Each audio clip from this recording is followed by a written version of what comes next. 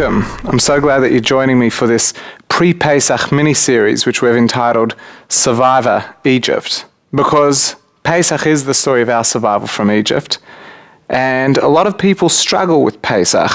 There's the Pesach Seder and not necessarily having something to say, and therefore we've decided to begin this 5-part Pesach mini-series, and every day, and today's day 1, I'm going to give you a bit more. Today is the history. Who built the pyramids? Are they ours? How did we get there and how did we get out? And just run you through what was going on and how the Jews got to Egypt and how we got out. In the book of Exodus, in the Torah reports Vayokom melech chadash, a new king arose. And whether this is a new king or whether this is a king that actually knew Joseph but opted not to know Joseph, it says a new king arose that didn't know Joseph. Perhaps there was a revolution, and there are a number of different historical incidents that took place over a period of some hundreds of years that different historians have tried to line up as to what exactly Vayokom melech chadash actually means. Whatever it is, he made out like he didn't know who Joseph or the prior history was. And he's scared of the Jews. He's scared of the Hebrews being the people from Ever Hayarden, from the other side of the Jordan. They weren't Egyptian nationals, they were foreigners. They looked different, they spoke different.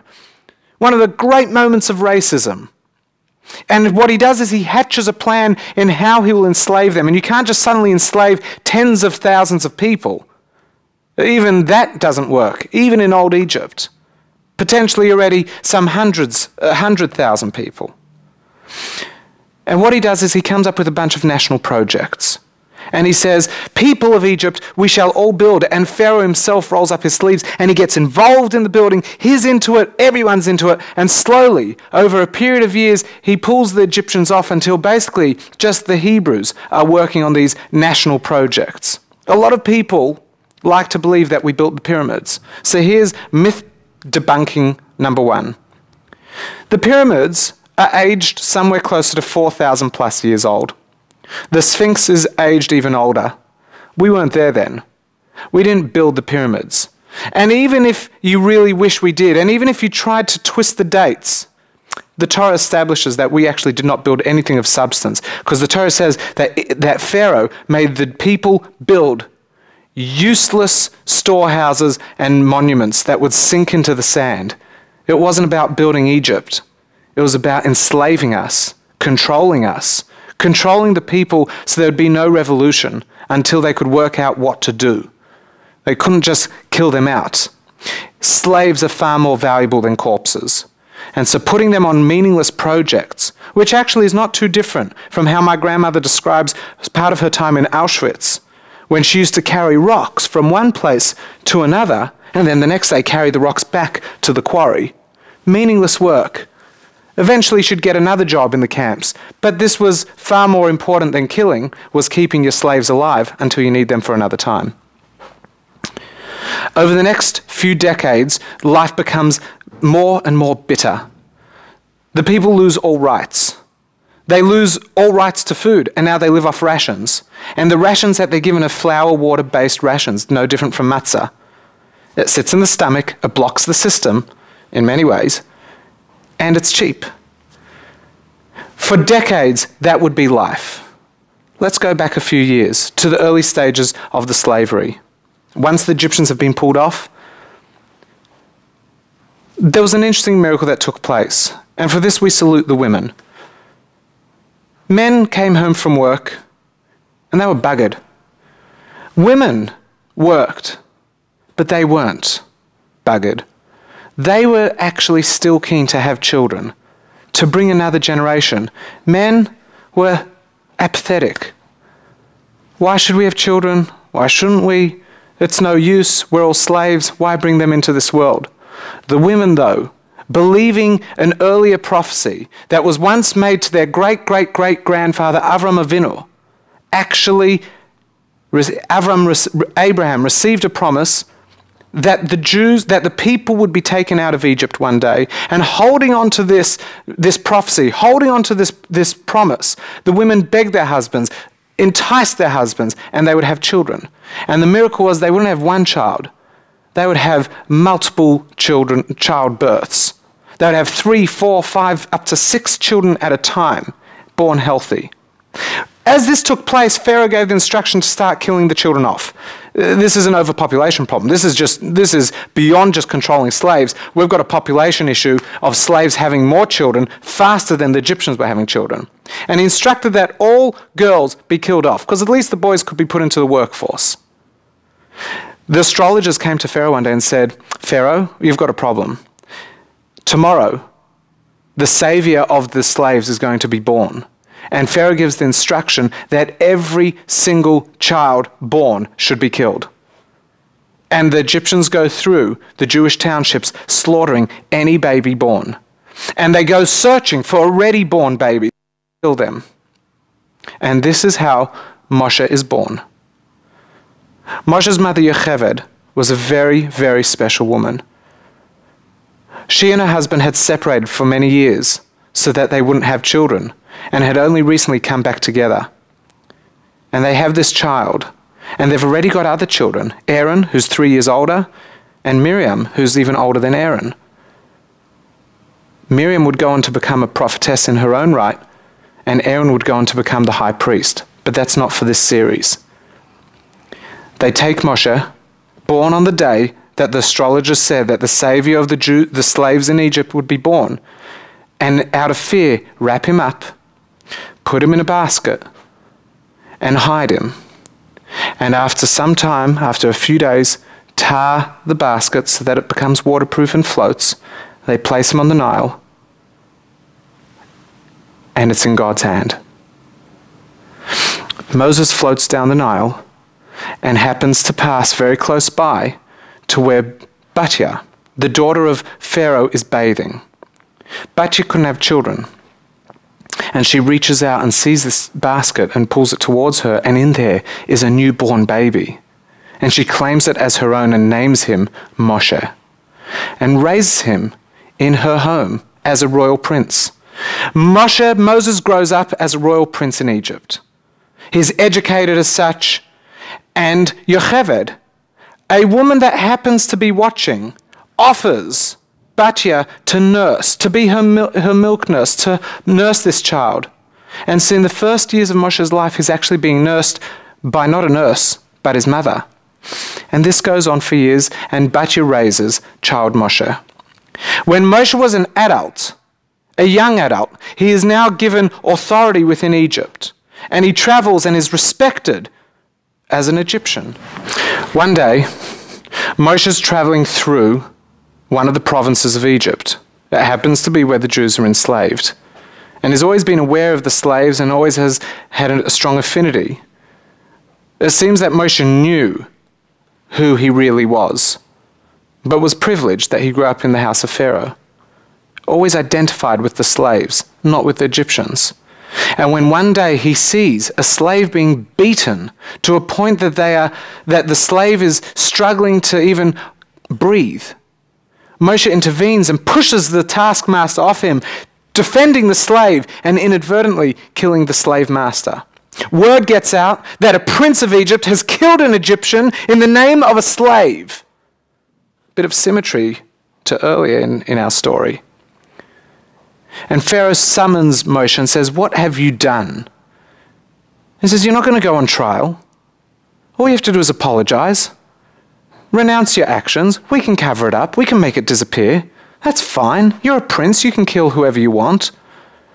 But just come out and say the slaves are slaves and Egyptians are the better race."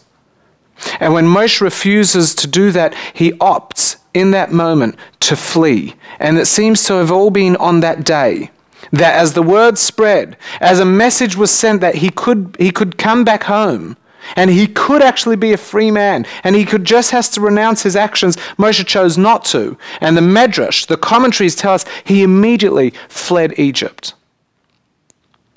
And he fled. And he fled through the deserts until he reached the distant lands of Midian. He wasn't followed. He was gone. He had disappeared. And the slavery continues for decades. In Midian, Moshe actually meets a beautiful woman and chooses to marry her. She is the daughter of Jethro, Yisro, who pops up later on in the book of Exodus. And he works for Yisro. Moshe loves the life. Yisro is a great father-in-law. He's a fantastically spiritual individual. His daughter, Moshe's wife, also spiritual girl. They have the common beliefs. They have children. And he's just working for his father-in-law as a shepherd, looking after the sheep, with no intention of ever returning until one day. One day, one sheep goes stray, and Moshe chases it, follows it, and he becomes separated from the rest of the sheep, trying to save this little sheep. And as it moves through a ravine, he stumbles upon the burning bush. And he looks at the burning bush, and that's not strange. He's in a desert. But what is strange is that the bush is not being consumed by the fire. And it's this time that Moshe has his first experience speaking with Hashem, and from within the bush he hears the voice that tells him to remove his shoes because the land he stands on is holy, and then the instruction to go back to Egypt and save the people by delivering the message to Pharaoh to let my people go. Moshe's a bit hesitant and doesn't want to, and there seems to have been a bit of a demand made of him. Moshe doesn't want to go because he's got a speech impediment. He finds it challenging to speak. And what sort of leader could he be? He can't speak well. He's forgotten Egyptian. His lisp is shocking, and we'll talk about the lisp and his language maybe tomorrow. And he goes, "Goodbye, Yisro. Goodbye, family. I've got a mission." As he approaches Egypt, his brother Aaron greets him. Aaron seems to have received a prophetic message to meet Moses, and the two of them make an appointment, and of course, because this is Moses returning, very quickly he has an appointment with Pharaoh. And he makes this simple demand, that God has sent me to tell you to let his people go. And Pharaoh laughs. He says, "Come now. I don't know which God you're talking about. I know many gods. I myself am a god," says Pharaoh. "And there is no God for the slaves. I've never heard of this God that you speak of, the Creator. Don't know him. Don't acknowledge his existence. And therefore I'm not going to listen." And Moshe says, if not, we are going to bring the first plague, the plague of blood. To which Pharaoh laughs. Now, the reason why Pharaoh laughs is because there'd been a couple demonstrations before this, which I haven't got time to go into now, of where Moses demonstrates to Pharaoh the miracles of God by turning his staff into a snake, and then the snake consuming the staffs of the other magicians. Because Pharaoh had instructed his magicians to match Moshe's miracles. Moses' staff turned into a snake. The magicians turned their staff into a snake. And the fact that his snake ate their sticks, or that his stick ate their snakes, doesn't seem to bother Pharaoh too much. And when the first plague comes, and it wasn't actually Moses, but Aaron who would take Moses' staff and strike the Nile River, and it would turn to blood. And we'll talk about that. Why did Aaron have to do it and not Moses? Pharaoh isn't too bothered. Of course, he's upset that there's no drinking water in Egypt.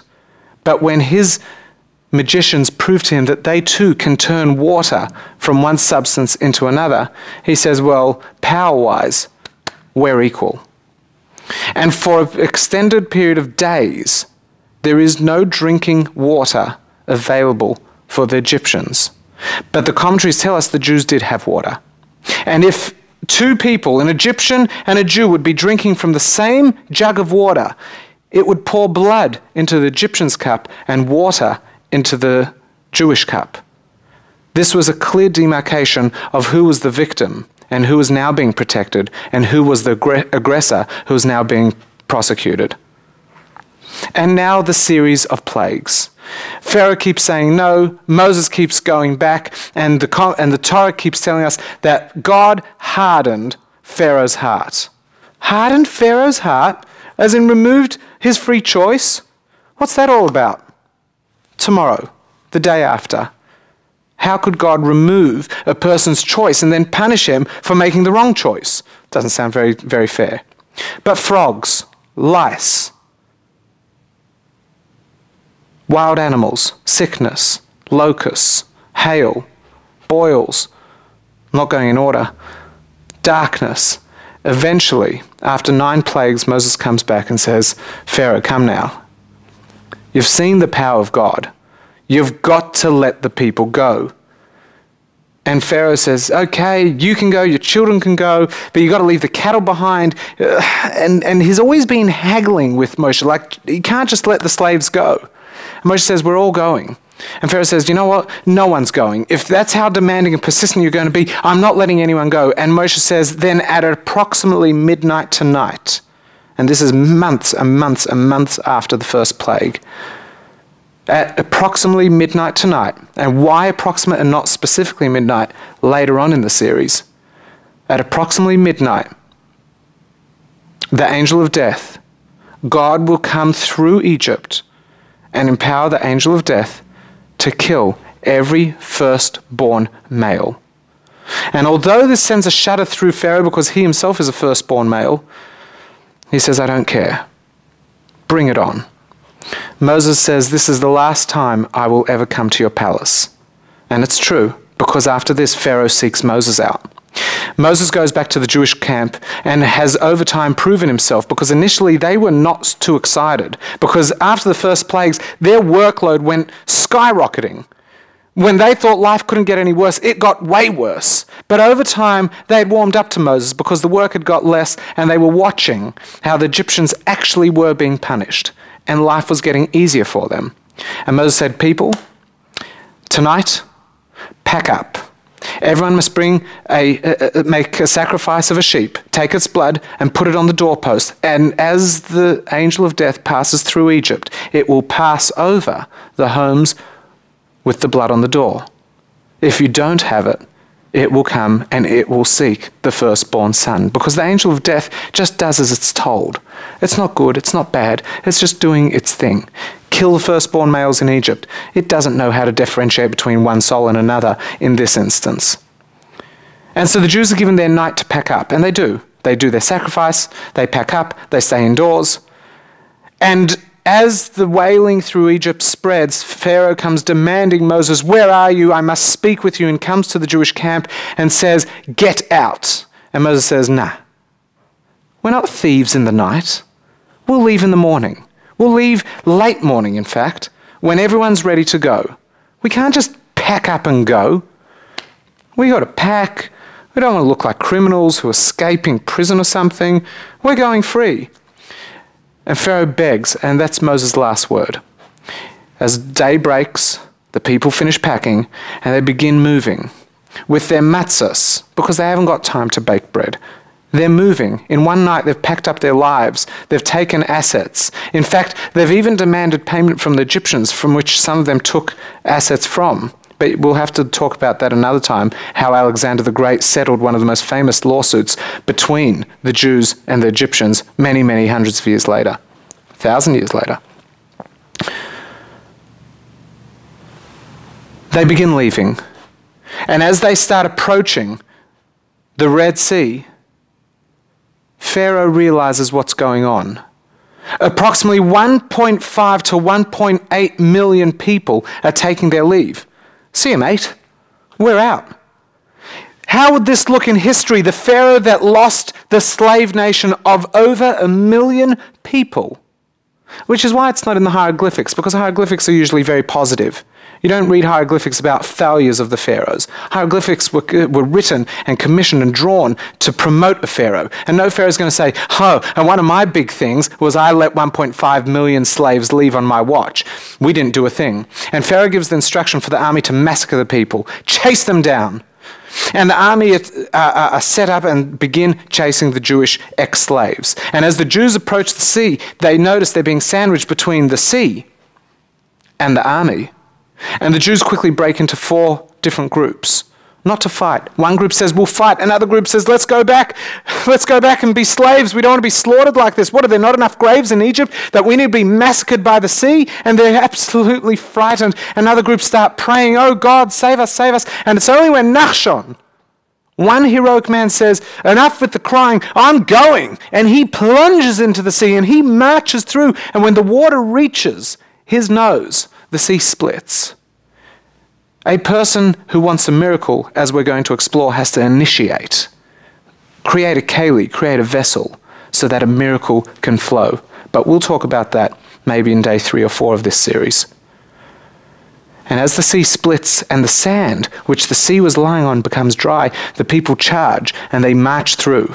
And as the army approaches, the people move quickly. And the army actually approaches the sea, and the sea is still split. And as the last ones move along, the army charges in with their horses, with their chariots, with Pharaoh at the head.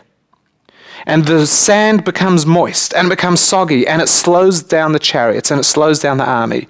And as the Jewish people keep moving, the sea starts collapsing. The walls start collapsing on the people, and the soldiers and the army drown. And what happens to Pharaoh is actually an interesting Talmudic discussion as to whether he ever survived or not. But that's not for today. Maybe later. The Jewish people come out on the other side, and on the 14th day of Nisan, they're there, looking at the ocean, watching all sorts of military hardware be washed ashore. Egypt is on the other side, and they're now free. An 80-something year intense slavery has come to an end, just like that, with a series of miracles, an open display of God's power. And Moses announces, we're going to the promised land. We're going to Israel. We're going home. And the people begin walking. And he says, but before we go, we're going to make one stop at Mount Sinai. We're going to receive the 10 Commandments. We're going to receive the law of which we are going to live by, a constitution for the people. But with that, we will also receive the spiritual meaning of why we exist. And with that, we can build a nation and a homeland. And that's the story of Pesach, the story of how we became slaves and how we became free. Tomorrow, I'm going to run through different parts of the story, and we're going to look for the deepest spiritual meaning of, there are a number of things I said we'll talk about later, and we will. What are the deeper meanings? What are the subtleties and the nuances in this story? What does it mean for me? How in the modern era am I meant to learn? And where's the personal growth message within the story? So I'll be using the next couple of days to Kabbalistically explain some of the incidents in the story, and then the practical Hasidic teachings that come from these Kabbalistic teachings of how this means a betterment of self, a betterment of society, and an enrichment of life. I look forward to seeing you tomorrow. Have a great day.